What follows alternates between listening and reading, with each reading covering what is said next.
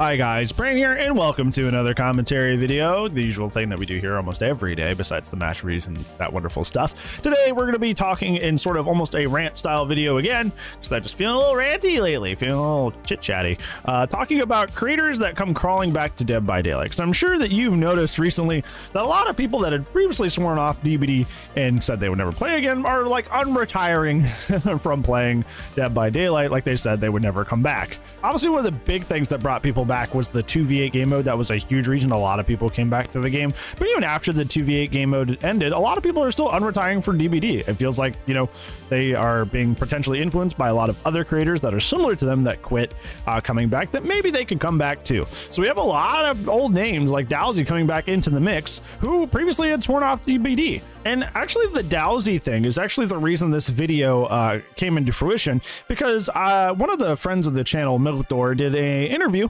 with Dowsy, and one of the comments on that video said that Dowsy's return was disingenuous, which I feel like is a sentiment I see a lot both in Twitch streams and across many YouTube channels, is that people that quit and come back to DBD are disingenuous, they don't stick to their word, they're frauds, etc. People get very, very upset and very, very angry about it and wish the people would stay away. So I kind of wanted to just like talk about that today, because it's a very interesting phenomena that I've noticed in the Dead by Daylight community. So yeah, let's go ahead and talk about it. So first, I wanted to kind of ID what I feel like is the big reason that people get the most upset about this is I feel like Dead by Daylight creators that quit DBD, they don't just quit DBD, right? Like if I don't feel like doing something anymore, or I have like a kind of a meaningful reason to not do something anymore, I kind of just phase it out. That's just like the way I go about things. Like I'm not like, guys, I'm gonna make an announcement. And frankly, every time I've made an announcement about something, there's always somebody that like takes issue with it. There are people that are like, heck yeah, and there are people that are like, heck no.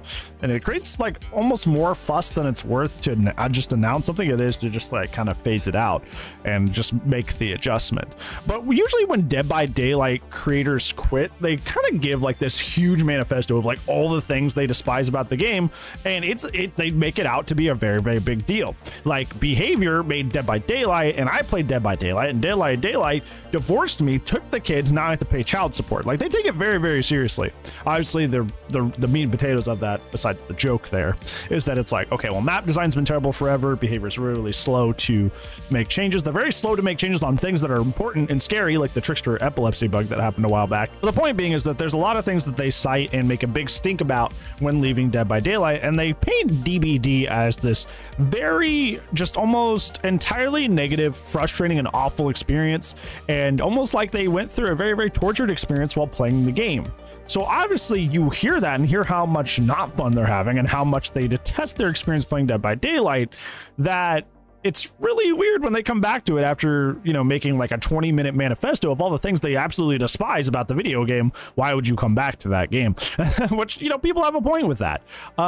I know there's people in the content creator sphere, in the community here, who every single time a new ASIM comes out, whether it be VHS, Killer Clowns from Outer Space, whatever it happens to be, just every single time there's a new ASIM that comes out. Texas Chainsaw Massacre was another big one, that whenever a new ASIM comes out, they just hop on the bandwagon. They're just like, oh guys, I'm finally quitting DBD because X new game came out. I'm gonna go play X new game. See you guys, I can finally quit playing this terrible game.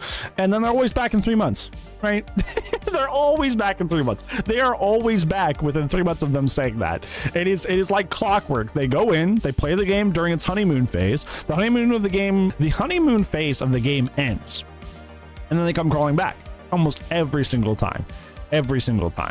And it's almost kind of embarrassing to see, because once again, like you know, the whole point of this point here, they make such a big stink about how miserable Dead by Daylight is to play and how much they hate it, that it quite frankly doesn't make any sense for them to just come crawling back every single time. So it's just silly to make such a giant proclamation and then just go back on it over and over, and it makes people annoyed. I think overall, in the grand scheme of things, it's still like the best for us, right? Like, it's what's best for the game, and overall, by proxy, that makes it what's best for us. One of the things that I think is very, very interesting coming next year is the Five Nights at Freddy's collab. Obviously, there's going to be some bells and whistles with that. That's going to be kind of, you know, like the very volatile and often immature community that comes with it. That's not a diss in the Five Nights at Freddy's community. Five Nights at Freddy fans will tell you that there are good ones and there are also really bad ones. They will tell you that themselves. But with the community problems that will potentially rise up with that, it's definitely worth it. It's 100% worth it because it's going to be a new big boom for Dead by Daylight. So many new players are going to come into the game that we didn't have before, and more money for behavior means more money to fix bugs and issues that we have. It's more people they can hire to increase the quality of the game. Like, it's just overall we benefit from that. So it's kind of like a similar thing with here is like if there's a big content creator, like a big following, and there are people that exclusively follow that content creator and what they do and play the games that they do, that's good that they're coming back to the game, because the people that followed them that only played the games that the community plays will start playing DBD again, which means they will be putting in the hours, they'll be putting in money into skins, into rifts and stuff like that. Like, it's just it's a net positive for us. Even if it's just like the publicity of having like another big streamer playing Dead by Daylight, it raises more awareness of the game and its existence, which will get more people to get on the game and play it. So like, it's one of those things where it's really, really frustrating and annoying, and it makes sense why it's frustrating and annoying, but overall, it's really what's best for us, right? Like, we want as many people playing the game as possible, especially people with big followings and big communities.